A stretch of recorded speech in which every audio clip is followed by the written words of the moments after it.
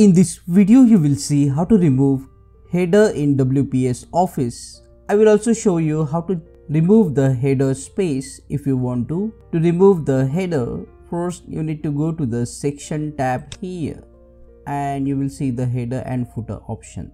Just click on this option to activate the header. And if you have text in the header, you can just select the text and press delete or backspace on your keyboard.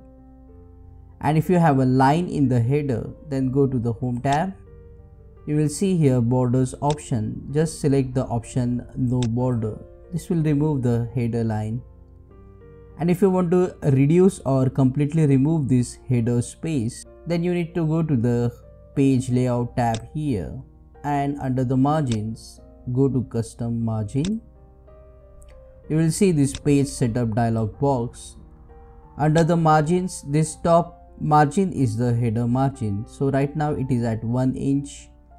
You can see the preview here. For example, if I add 0 in this box, as you can see, the margin is completely removed at the top. So like this, you can adjust the margin size of your header, and once done, just click on OK and double click inside the document.